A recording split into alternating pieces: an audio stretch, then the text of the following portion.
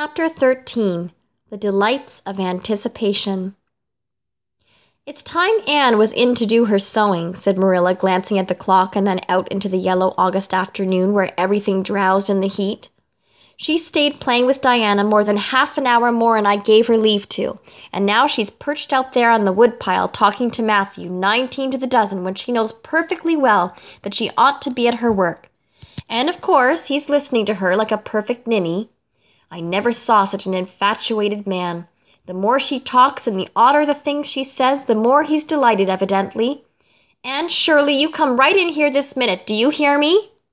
A series of staccato taps on the west window brought Anne flying in from the yard, eyes shining, cheeks faintly flushed with pink, unbraided hair streaming behind her in a torrent of brightness.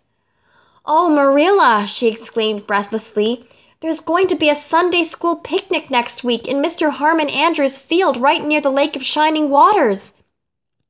And Mrs. Superintendent Bell and Mrs. Rachel Lynde are going to make ice cream. Think of it, Marilla, ice cream! And oh, Marilla, can I go to it?" "Just look at the clock, if you please, Anne. What time did I tell you to come in?" 2:00. "But isn't it splendid about the picnic, Marilla? Please, can I go? Oh, I've never been to a picnic. I've dreamed of picnics, but I've never—" "Yes, I told you to come at 2:00, and it's 2:45. I'd like to know why you didn't obey me, Anne." "Why, I meant to, Marilla, as much as could be, but you have no idea how fascinating Idlewild is. And then, of course, I had to tell Matthew about the picnic. Matthew is such a sympathetic listener. Please, can I go?" "You'll have to learn to resist the fascination of idle whatever you call it. When I tell you to come in at a certain time, I mean that time and not half an hour later. And you needn't stop to discourse with sympathetic listeners on your way either. As for the picnic, of course you can go. You're a Sunday school scholar, and it's not likely I'd refuse to let you go when all the other little girls are going." But, faltered Anne, "Diana says that everybody must take a basket of things to eat. I can't cook, as you know, Marilla, and I don't mind going to a picnic without puffed sleeves so much, but I'd feel terribly humiliated if I had to go without a basket. It's been preying on my mind ever since Diana told me." "Well, it needn't prey any longer. I'll bake you a basket." "Oh, you dear, good Marilla. Oh, you are so kind to me. Oh, I'm so much obliged to you." Getting through with her ohs, Anne cast herself into Marilla's arms and rapturously kissed her sallow cheek. It was the first time in her whole life that childish lips had voluntarily touched Marilla's face. Again, that sudden sensation of startling sweetness thrilled her. She was secretly vastly pleased at Anne's impulsive caress, which was probably the reason why she said brusquely, There, never mind your kissing nonsense. I'd sooner see you doing strictly as you're told. As for cooking, I mean to begin giving you lessons in that some of these days. But you're so feather-brained, Anne. I've been waiting to see if you'd sober down a little and learn to be steady before I begin. You've got to keep your wits about you in cooking and not stop in the middle of things to let your thoughts rove over all creation. Now get out your patchwork and have your square done before tea time." "I do not like patchwork," said Anne dolefully, hunting out her work basket and sitting down before a little heap of red and white diamonds with a sigh. "I think some kinds of sewing would be nice, but there's no scope for imagination in patchwork. It's just one little seam after another, and you never seem to be getting anywhere. But of course I'd rather be Anne of Green Gables sewing patchwork than Anne of any other place with nothing to do but play. I wish time went as quick sewing patches as it does when I'm playing with Diana, though. Oh, we do have such elegant times, Marilla. I have to furnish most of the imagination, but I'm well able to do that. Diana is simply perfect in every other way. You know that little piece of land across the brook that runs up between our farm and Mr. Barry's? It belongs to Mr. William Bell, and right in the corner there is a little ring of white birch trees, the most romantic spot, Marilla. Diana and I have our playhouse there. We call it Idlewild. Isn't that a poetical name? I assure you it took me some time to think it out. I stayed awake nearly a whole night before I invented it. Then, just as I was dropping off to sleep, it came like an inspiration. Diana was enraptured when she heard it. We have got our house fixed up elegantly. You must come and see it, Marilla, won't you? We have great big stones all covered with moss for seats, and boards from tree to tree for shelves. And we have all our dishes on them. Of course, they're all broken, but it's the easiest thing in the world to imagine that they are whole.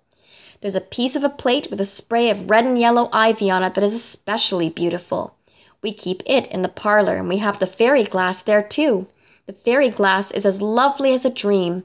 Diana found it out in the woods behind their chicken house. It's all full of rainbows, just little young rainbows that haven't grown big yet. And Diana's mother told her it was broken off a hanging lamp they once had. But it's nicer to imagine the fairies lost it one night when they had a ball, so we call it the fairy glass. Matthew is going to make us a table.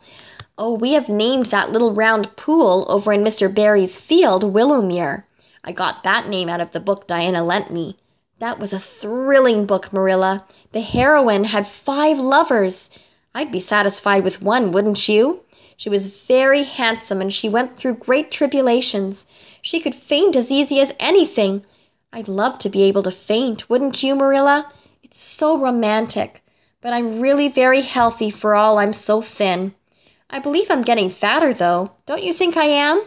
I look at my elbows every morning when I get up to see if any dimples are coming. Diana is having a new dress made with elbow sleeves. She is going to wear it to the picnic. Oh, I do hope it will be fine next Wednesday. I don't feel that I can endure the disappointment if anything happened to prevent me from getting to the picnic. I suppose I'd live through it, but I'm certain it would be a lifelong sorrow. It wouldn't matter if I got to 100 picnics in after years. They wouldn't make up for missing this one. They're going to have boats on the Lake of Shining Waters and ice cream, as I told you. I have never tasted ice cream. Diana tried to explain what it was like, but I guess ice cream is one of those things that are beyond imagination. Anne, you have talked even on for 10 minutes by the clock, said Marilla. Now, just for curiosity's sake, see if you can hold your tongue for the same length of time. Anne held her tongue as desired, but for the rest of the week she talked picnic and thought picnic and dreamed picnic.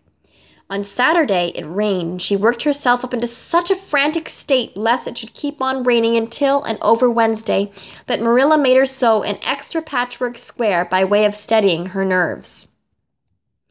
On Sunday, Anne confided to Marilla on the way home from church that she grew actually cold all over with excitement when the minister announced the picnic from the pulpit.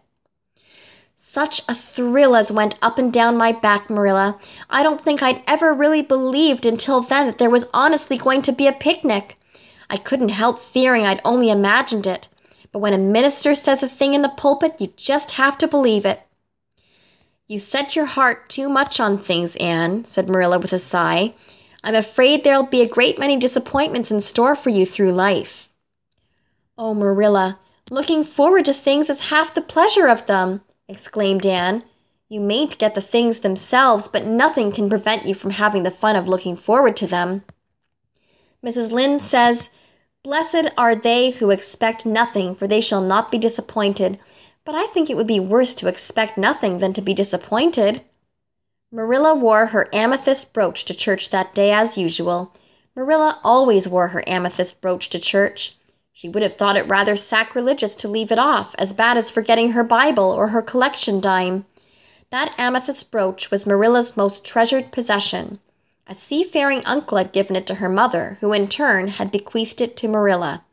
It was an old-fashioned oval containing a braid of her mother's hair, surrounded by a border of very fine amethysts. Marilla knew too little about precious stones to realize how fine the amethysts actually were, but she thought them very beautiful and was always pleasantly conscious of their violet shimmer at her throat above her good brown satin dress, even although she could not see it. Anne had been smitten with delighted admiration when she first saw that brooch. Oh, Marilla, it's a perfectly elegant brooch.